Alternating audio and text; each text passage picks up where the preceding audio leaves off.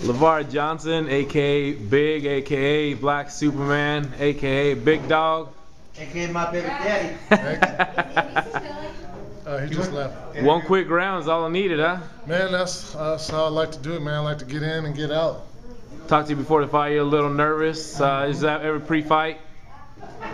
Yeah, well, not when I take off so much time, then it's like a little bit of, stage fright. But I guess I don't know what it is. But, Seems like the man trying to keep you down. One injury after the next, but you keep coming back, getting those knockouts. Hey, well, I'm healthy completely. A little bit of sore knuckles this time, and that's about it. So hopefully I could just jump back in there. Hopefully if next week, next 2 weeks, whatever, I'm ready to go. So.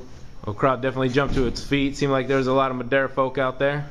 Yeah, my crew. I'm from Madtown, so they all come out to support me, and I love them for it.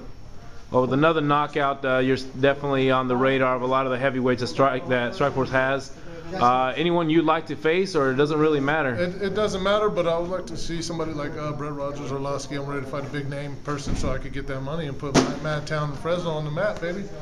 Well, thanks a lot. Great fight. Anyone you want to thank? BloodyMayhem.com always. I'd like to thank my trainers, Ralph Alvarado, T Money, Rudy Cruz, and this other little midget dude that trains us, Jasper Tayaba. 6'4". You mean 4'6"? And I want to thank my heavyweight training partner, Cash Money.